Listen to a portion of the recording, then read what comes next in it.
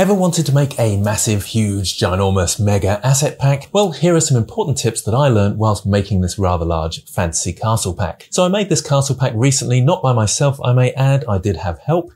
It's got loads of modular pieces, so the pieces that make up the castle, lots of props, different characters that go with the castle. Then there's adventurer characters, lots of different foliage, village houses, even siege equipment in there too. So it's quite fun just thinking of the different things to go in it, let alone making them. Whilst the models themselves are relatively simplistic, it's got that low poly style, it surprised me how big an undertaking making a pack like this can be. So if you fancy making even a small asset pack by yourself, here are some key tips that I learned. Incidentally, if you don't want to go through the hassle of making your own pack, then this one is on sale at the moment for only $50. And you get something like over 700 different assets, so check out the link in the description if that interests you, and let me know what you think of the art style. I'd love to get some feedback and know your thoughts. Anyway, I'll take you to Blender for tip number 1.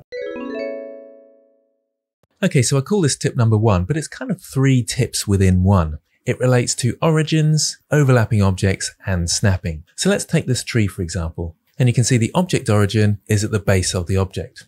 I'll isolate that and go into front view, and you can see that. For the most part, you'll want your object origins to be at the base. That way the user can scale them up and down nice and easily to change the size of that object if necessary. The other reason to have it at the base of your object, with snapping turned on, if I press G to grab, you can see that that snaps to the floor nicely, and I can duplicate this. So Shift D to duplicate, maybe RZ to make it look a little bit different. You can see that it's snapping to that object origin at the bottom just there. Now you'll notice this object origin isn't right at the base. That's because of tip number 2, which is allowing for some overlap. So this is quite a lot of overlap, and that's to make sure that if there was a very steep slope here, this would still dig in without having to make too many adjustments. If I had a complex root system, then I'd have to be a little bit more precise with where I put the origin, and therefore the person placing the object would have to be a little bit more precise as well. But allowing for a little bit of overlap makes building the scenes much easier. Let's actually look at a bit of the castle wall now. You can see I've allowed for a fair bit of overlap here. That's mainly due to the style of this asset pack. It's got that sort of chunky, crooked, quirky, stylized feel. So there's not that many straight lines, it's quite crooked. So I have to allow for a little bit more overlap to make sure the objects connect together in a sensible way. So tip number 1, 2, and 3, origins, snapping, and overlap. Thinking carefully about your object origins to allow for a little bit of overlap and snapping. That will make it easier for the user when they're building their scenes. Make sure you get that right early on, because often you'll take an asset such as this wall, adapt it slightly, and then you don't need to keep moving the object origin when you do that.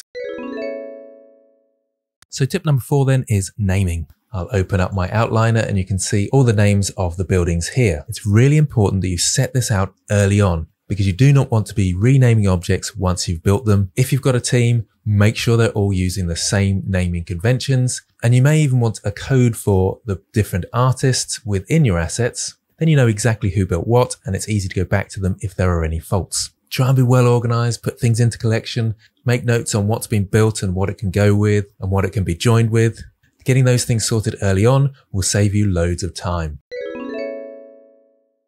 Tip number 5, no single-sided objects. Take this plane, for example. If I go up to my overlays and turn on face orientation, anything in blue is absolutely fine, but this side is all in red. That makes a big difference when you take this into a game engine. This will be completely see-through from this side. It's very tempting to build up houses and things with single-sided objects like this, but if you go inside the house, or if you're at ground level looking up at a roof or something like that, it will suddenly disappear. There's an easy fix for this. In the modifiers, you can add modifier solidify and make sure that all your objects have some sort of thickness like this.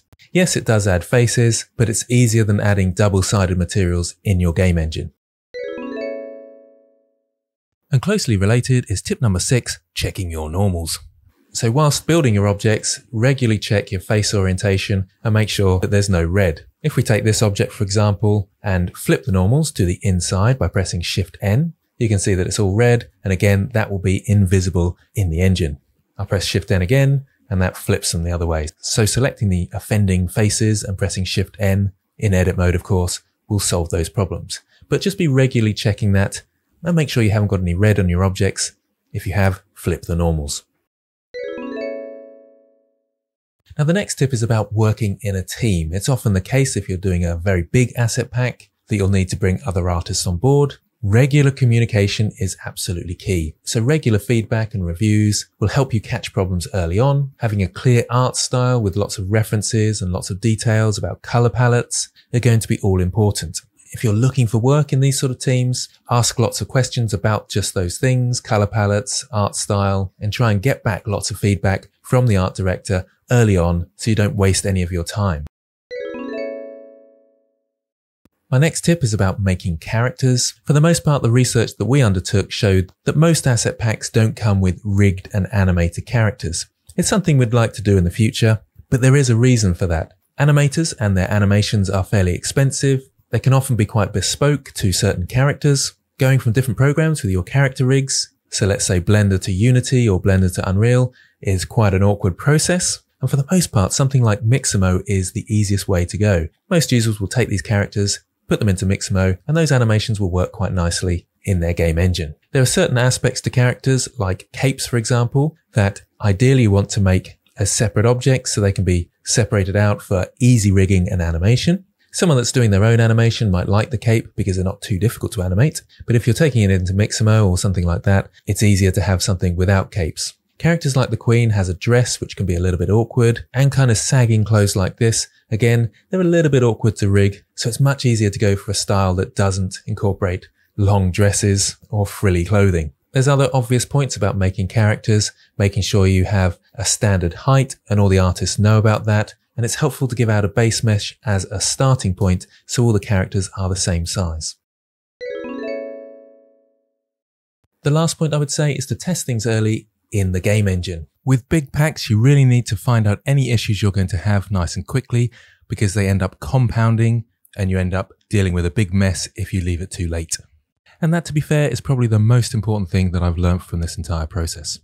So there we have it. Those are probably the most major things that I learned whilst making this castle pack. Let me know of any thoughts or feedback you might have or any ideas. I'd love to hear from you. Thanks for watching, and I'll see you next time.